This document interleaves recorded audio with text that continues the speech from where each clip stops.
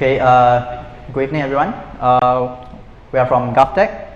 Today we're going to share about an experiment that we're currently doing. It's called building a device farm. So let me introduce ourselves. So both of us are engineers here at GDS Hive. GDS stands for Government Digital Services. And before I start to go into our device farm, I'd like to explain what does, we belong to these teams called HATS. So it stands for Hive Agile Testing Solutions. So currently, this office they are in now is called the GDS Hive. And the engineers here actually created this team so that we can simplify and streamline the whole testing processes throughout our project lifecycle. So from the left, you can see that there's like green, white, and blue. So each of them actually stands for a certain stage of testing, like functional testing, security testing, and load testing. So where did we get this inspiration from for this experiment? We tried to read a lot of online articles and realized that Facebook, Google, and Amazon, they actually have their own device farms to actually use to engineer quality applications. So now I'm going to show you the very first version of our device farm. So it looks just like that. We use some old or donated devices that we found in the office that are used by other teams for their projects. And we found random Mac Minis, laptops, and desktops that is unused. Then we start to like build our device farm part by part. We did not place it purposely beside a fire extinguisher, but I mean, in case it starts fire because of all the devices over there, is pretty convenient. Yeah, but it's just a joke. It won't explode, hopefully. So far, 3 months it hasn't. And yeah, so this is a list of hardware that we currently use. I would like to show this first so that I can show you step by step how we actually build everything together. So we have this router, this surge protection power strip, and we have 2 Mac Minis, 2 desktops, and a lot of hubs, and 1 Synology NAS, and a lot of docks, and server hardware to actually run VM so that we have enough memory so that it doesn't run and ensure that there won't be any memory issues when we run the parallel testing. So yeah, I'm going to show this 3 times to explain this properly. So this is the first time. So first of all, this is how we hook up everything. So we have all the devices that is hooked up to the USB hub and hooked up to each individual device. And each of the devices is actually connected with a USB client. So this client will then forward all the traffic to this VM that is living inside this server hardware so they can run all the parallel testing. That's why I'm going to show this 3 times because it's pretty complicated right here. So, and then the software configuration for now that we use to carry out our testing environment is we use this thing called the Raptor framework that was written some time ago, which consists of robot framework, Appium, and Selenium. So we combine all of these framework to actually carry out all the parallel web and app testing through all the connected devices in the network. And we also use a CI/CD tool to actually help to trigger all the test builds as when we wanted. And also, lastly, the USB server software that helps us to remove the need to actually connect all the devices into a single machine. And next, so let me explain to you our journey and how we actually come about building this device farm. So at the start, we actually just have a very simple Mac Mini with 3 Android devices and 1 iPhone, and every single thing was actually done in this setup. And it's also just very simple robot framework and Appium. Then we started to ask ourselves some questions because we can't just rely on Apple for everything, right? So we decided to explore other OSs like Fedora and Windows.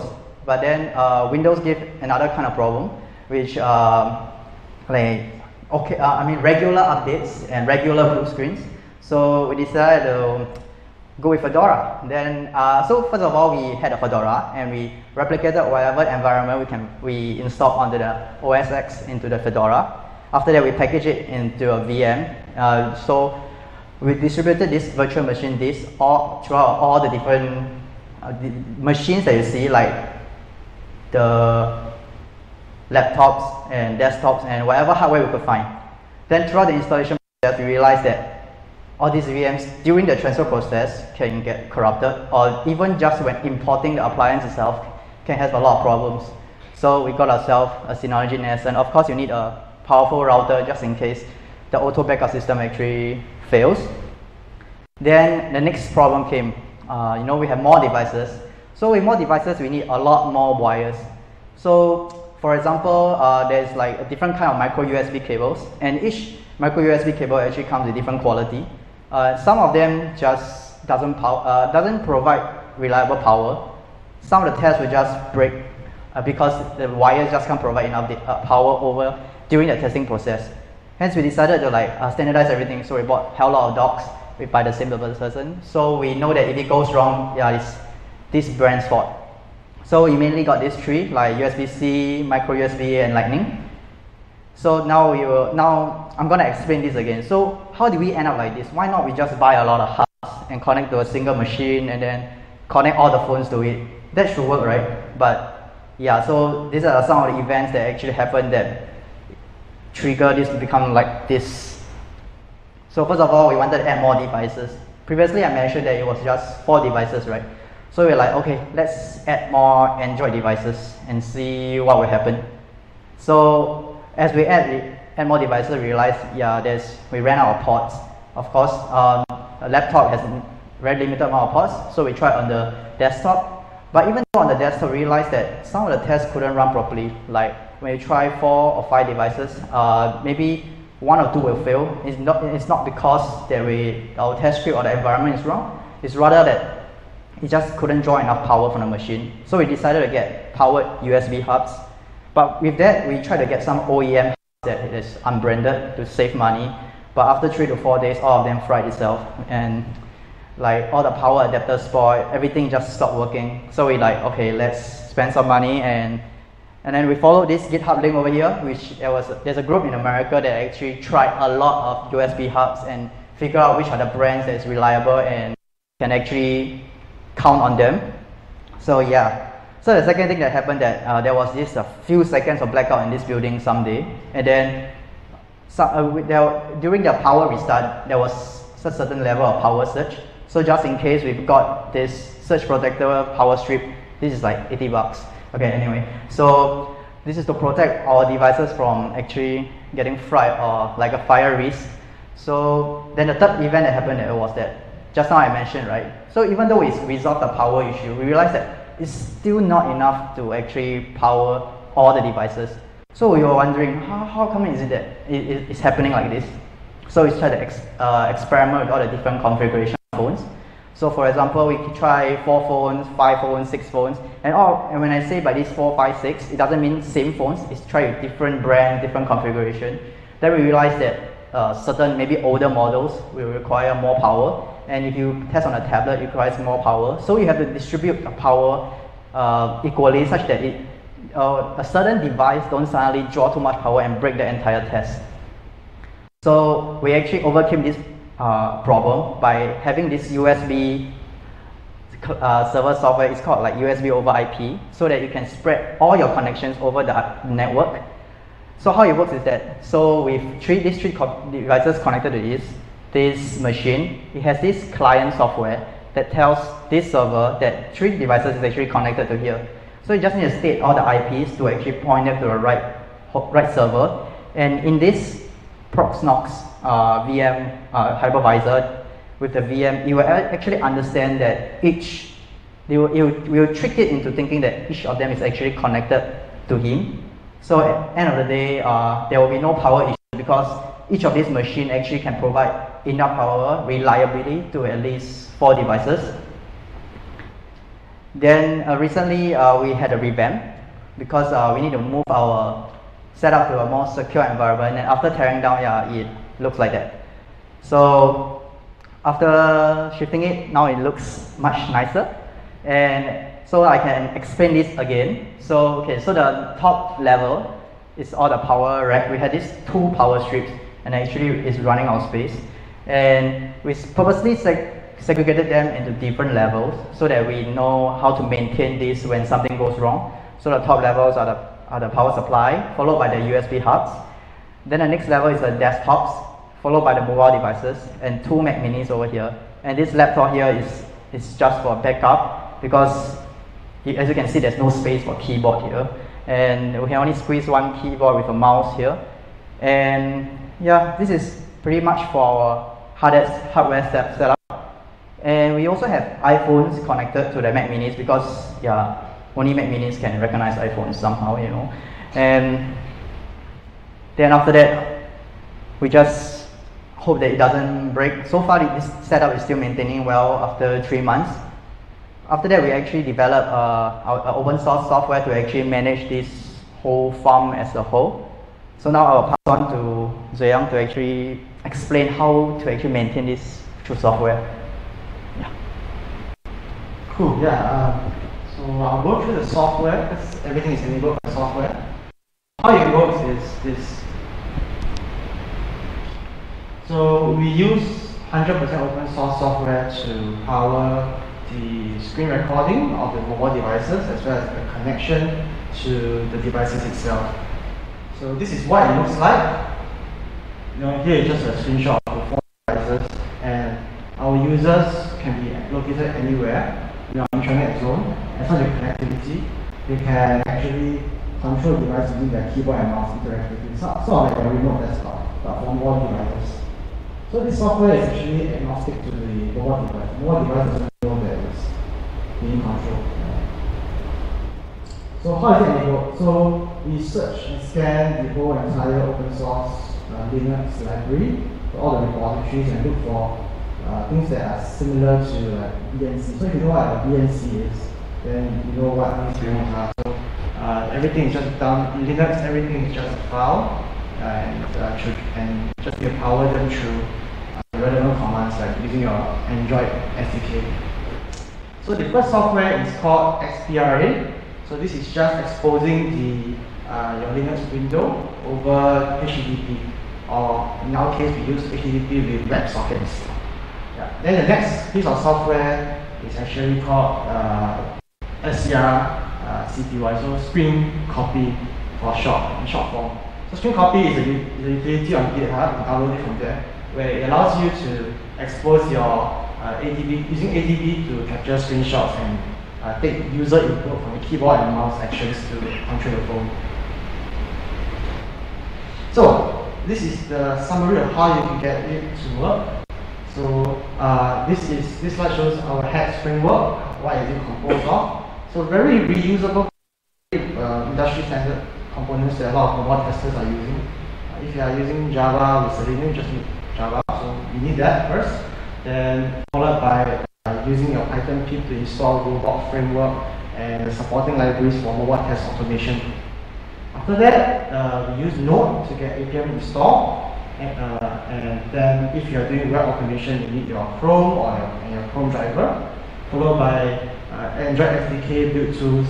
And if you are using a specific version of Android, like Android 8 or 9, then you need to get those versions of the SDK installed. If on Windows, just need to get Visual C++ build tools because it's required for Appium, then Xcode for Mac. And Screen Copy, as I mentioned earlier, can be installed using Brew, or the better way is to install it from source. So the Linux specific stuff, so as far as possible, make this highly maintainable. Maintainable in the sense that anytime we need a recreate environment, we can just go in, get a blank VM or blank machine, and recreate it within like an hour or less. So how we do that? So we take our setup from all the basic repo setup that's available distribution of flavor, such as what Appium mentioned, Fedora, or actually it works on Ubuntu as well. So just need to install a few packages. I will skip so this slide doesn't include like the basic things such as your development SDK, but you need USB utils on top of all those mentioned. You need to enable your file permissions, because I'm sure you're going to run your mobile devices as root, so you need to change the device's file permissions so that a standard user who is given access so that in the CI/CD environment will be able to run your access on mobile devices through USB. Then, as mentioned, as shown in the screenshot, you need to install your X11 stuff, XPRA, Screen Copy, and MPEG is a movie, it's a codec, so you need that as well. And for all the different bug fixes you need to each Linux flavor, just go to our website to see all the details and source code. So everything is available there, and take a look and try it out yourself. So this project, we really want to support the community, that's why we are here tonight, and all the source code is freely available. So just check out this link just search our GovTech.SG GitHub page.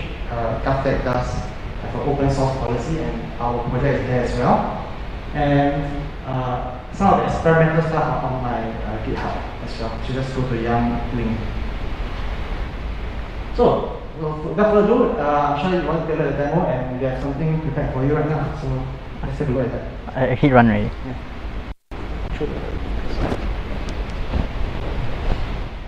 So right now we've triggered the build through our CI platform, and so there's nobody going to the mobile devices. Everything is beamed live to the user, and Where did my desktop go? they are going to just get it set up. Wait, my Chrome like crash. Eh, where's the Chrome? Oh, yeah, accidentally press hide.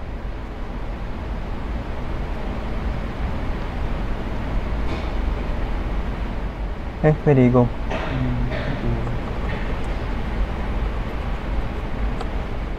Where did it go?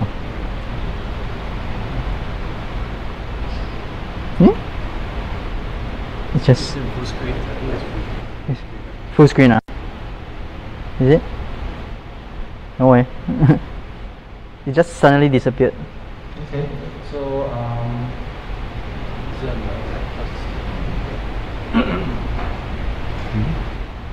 No, not this one.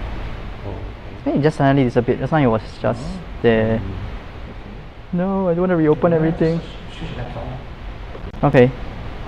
Hey, yeah.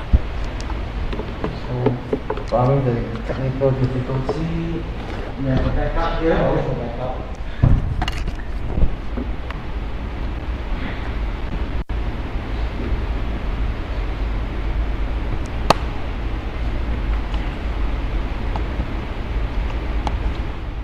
So I will now show you our XPRA, which Got stuck. Hey, the thing just died suddenly. The Chrome died. Oh man. Oh no. Can you just right, so this is the XPRA console. So this is Software, essentially your ENC client, but everything is available through the web. So and the user just needs to do is go to the right URL, and they can connect to a mobile device directly. And you can see right now, this is the live screen capture of the mobile device, and it's running the automated test from our CI/CD platform. Yeah. So this is running on the Xiaomi A1. And you notice that every single device actually runs at a different pace. So,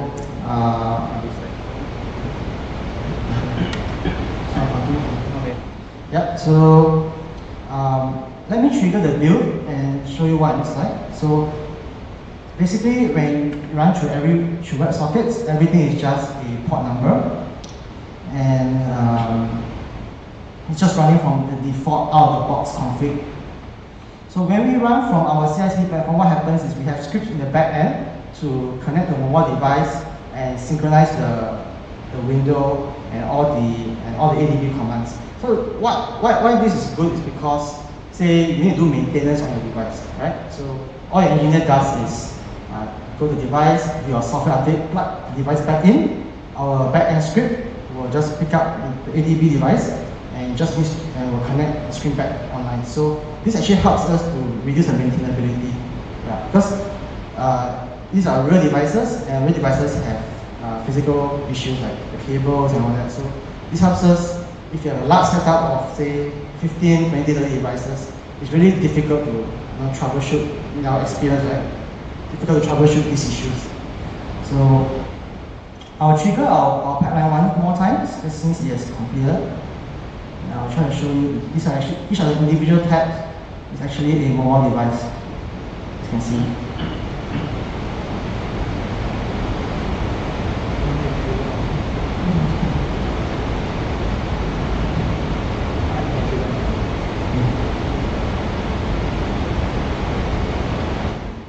So we run everything through our pipeline, and in a moment's time,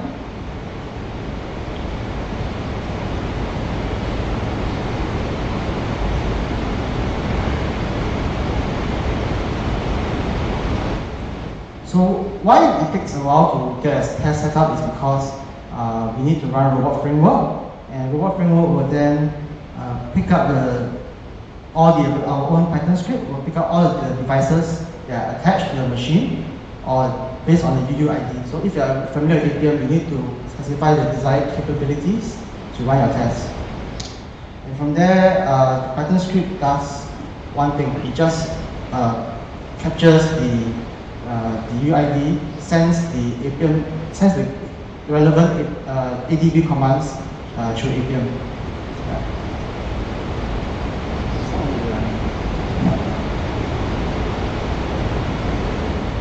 So I'm try to connect that.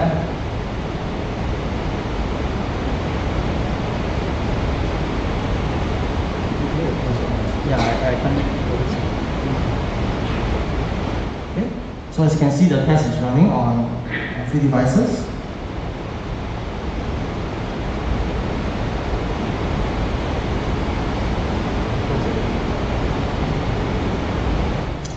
So like this is a Galaxy S4, so it will take the longest time to get the results back. So what we need to, in addition to all those things I mentioned, we also need to write a script that will check all the individual Linux processes that are running to check whether the device is still in a test mode or not. Because if not, you won't know actually when the test ends.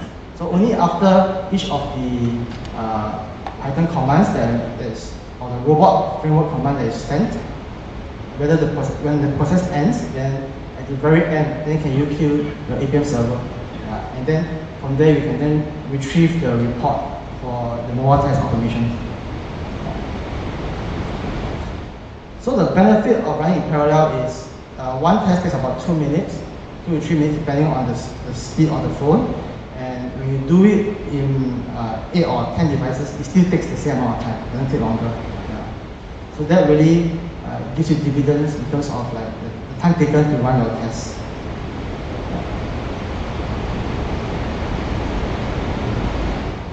So we are running a demo on the SLA One Map app.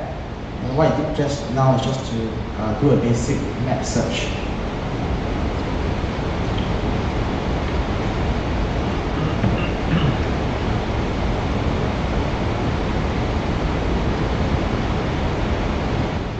So yeah, so the test is completed. You can see that we have the build log is available in our CI/CD pipeline. Then everything is available to the developer to troubleshoot. And we have the report in the artifact format, like that. So every single device is picked up by the framework will be labeled. And from there we can see where the error occurred on a particular mobile device. Yeah, so like for example, there's a problem searching for on this map, so an element didn't appear, so you get that error screenshot. So this is by default robot framework feature with Appium.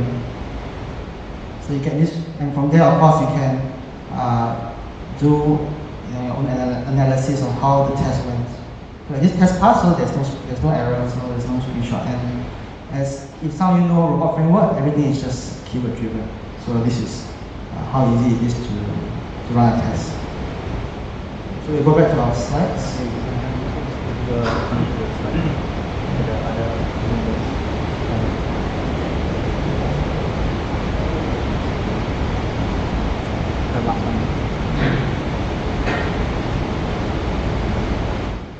So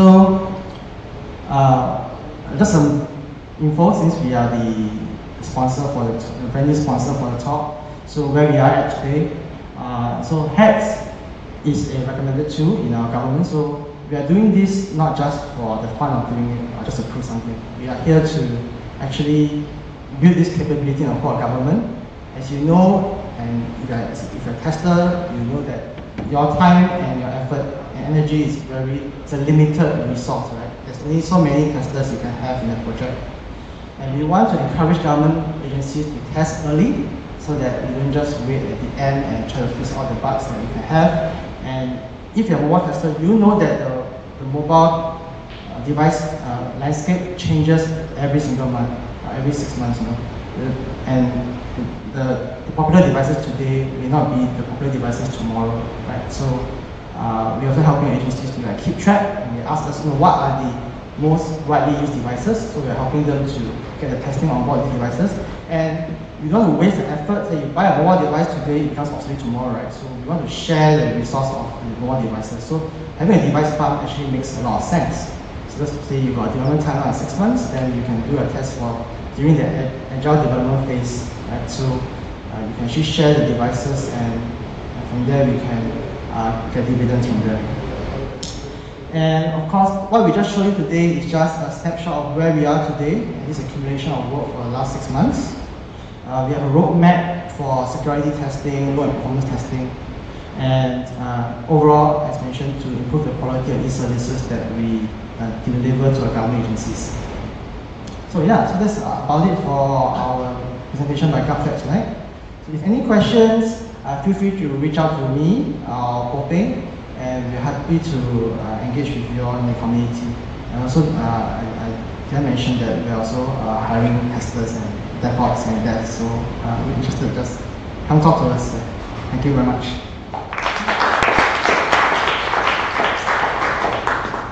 Any questions you may have? We'll take questions right now.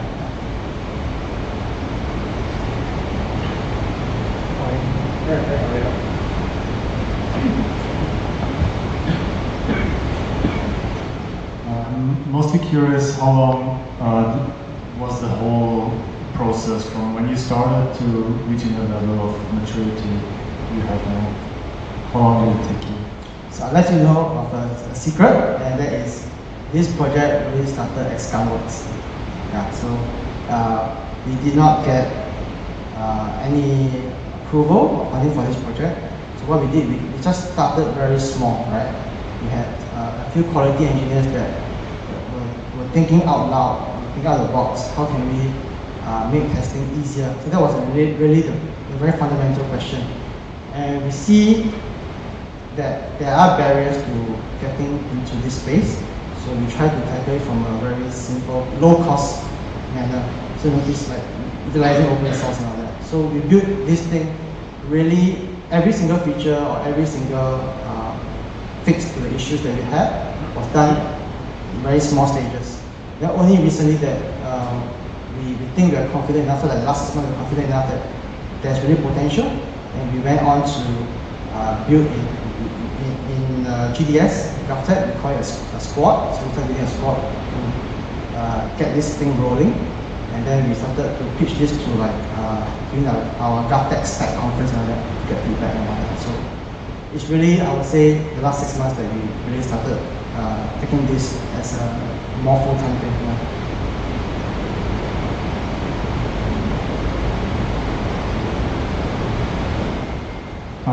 You talked about that you're using the Mac Mini to connect the iPhones. Have you looked into running them on Linux machines or on VMs? So the funny thing is, this is very expensive. So the test setup actually works on, at least connecting the device actually work on Linux for the iPod Touch, but somehow after the iPhone, the large screen iPhones, right? So after those devices actually couldn't work on Linux. Yeah. So something Apple did there to prevent that from running. So this is an industry-wide problem. So we checked with other people who are building this, and it's the same issue.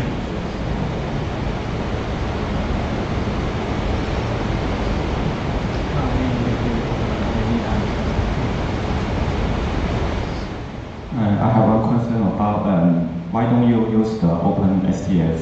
Why you have to reinvent the wheels? So really, OpenSTF is also a cumulative, right? Software package that contains everything you need to get started in a way. Why we did not take that approach is because we already had something going, and we want to. We have a philosophy here in our team that we want to build things from the bare minimum.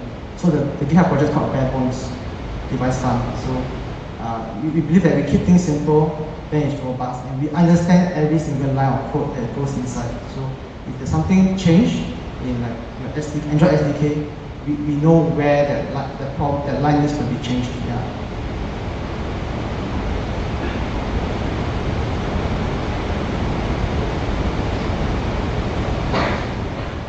questions from the back side.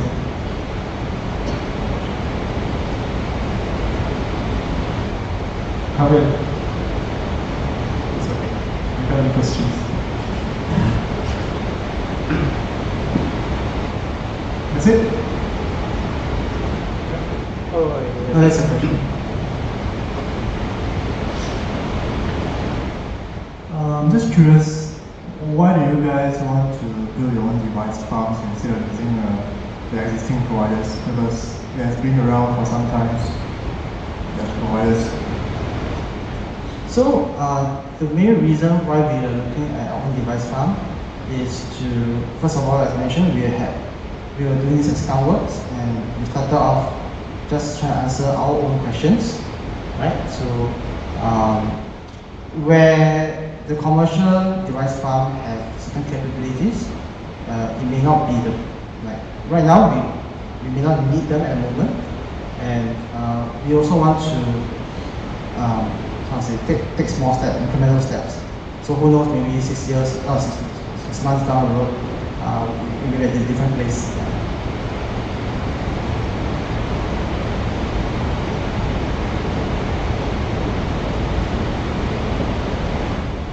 Any more questions? Okay. Thank you. Thank you. Yeah.